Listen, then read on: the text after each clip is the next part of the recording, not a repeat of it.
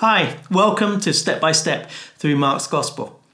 If this is the first episode you're watching or you're listening to, hopefully you'll have the time to catch up on previous ones. Our plan is to go through the book of Mark in the Bible, seeing what it shows us about Jesus and what it means to follow him.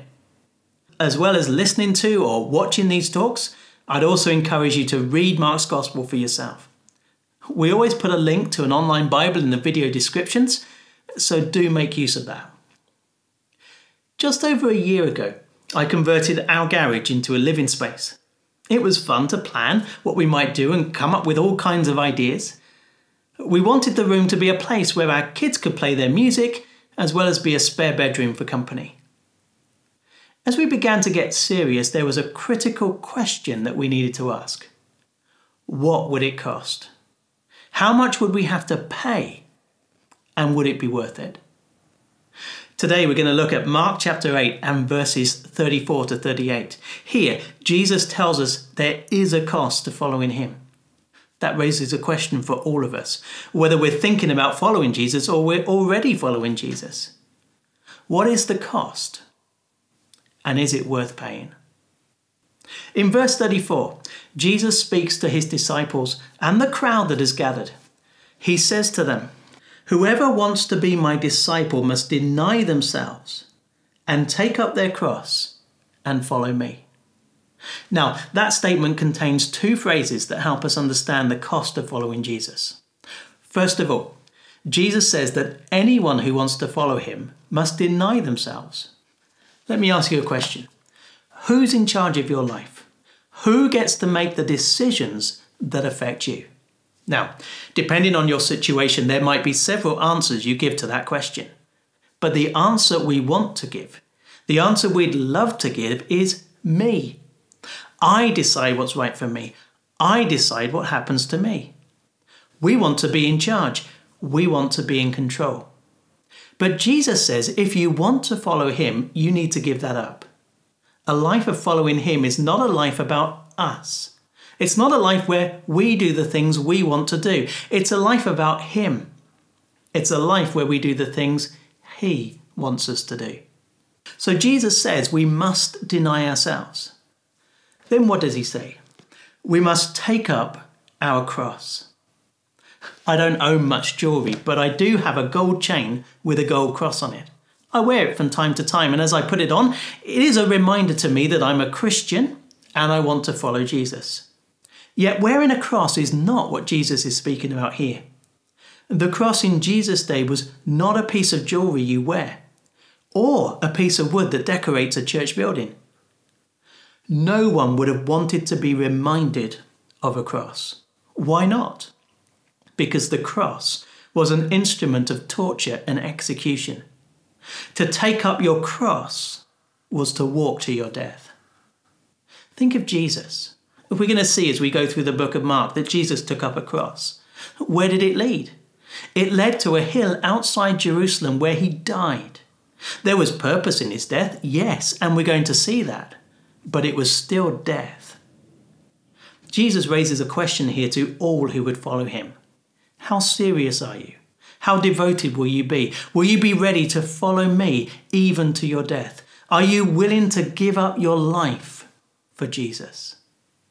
Okay, so that's the cost.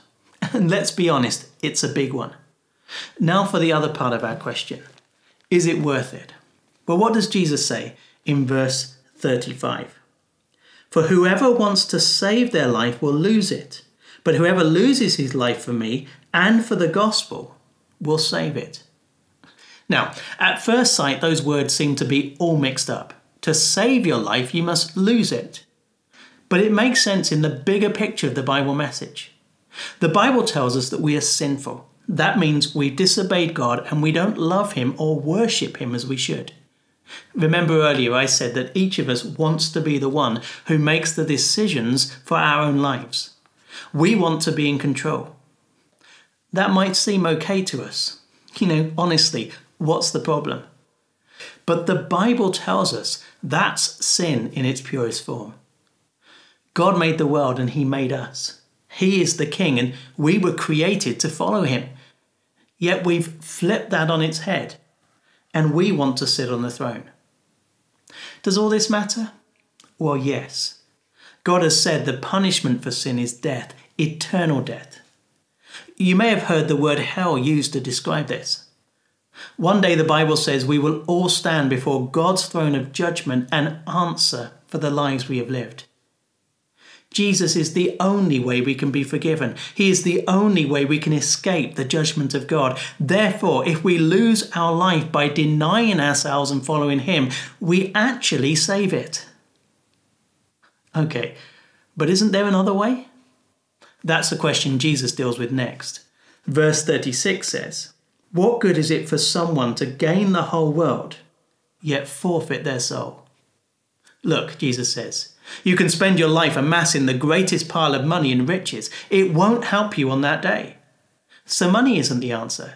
But what about other things? What about acts of kindness, generosity, charity? What about living a good life? Won't that solve the problem? Well, look at verse 37. "Or what can anyone give in exchange for their soul?"